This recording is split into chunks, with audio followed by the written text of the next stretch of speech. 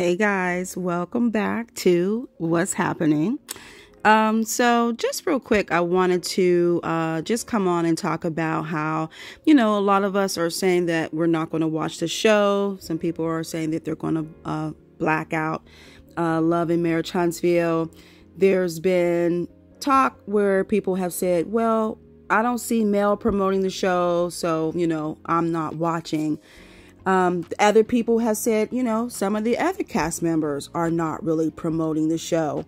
And some people have stated that they are going to watch because they want to see for themselves how this season plays out and not just make an assumption based on some of the small clips that have been shared with us.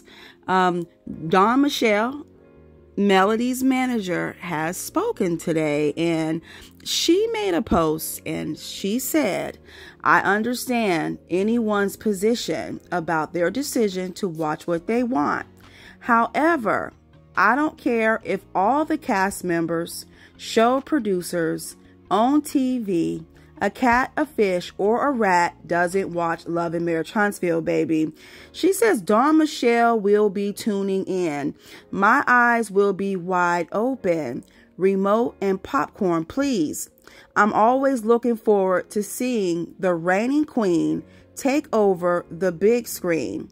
I've watched this young lady work like a first boat slave to keep her dream alive. So, Dawn has spoken. Drop down in the comments. Let me know your thoughts about all this, you guys. This is just a short video, but I did just kind of want to touch on this because I do feel, some people are torn. Some people say they're watching. Some people say that they aren't. I do feel like it will be interesting to see the viewer numbers once the show starts. But in regards to Melody not promoting the show, honestly, if you all remember last season, Melody was pretty much the only one out promoting the show on her own for the most part. I don't know if it was last season that Carlos and Martell went out, but I know Melody, she did like a promotion tour of trying to get the word out about the show. And so maybe Melody is just feeling like, get somebody else to do it. So let me know your thoughts. Do you think Mel thought, you know what, get somebody else to do it? I did it the last season. Nobody else really promoted, so I'm not going to do it again this time around. But let me know your thoughts about what Melody's manager, Dawn Michelle, had to say.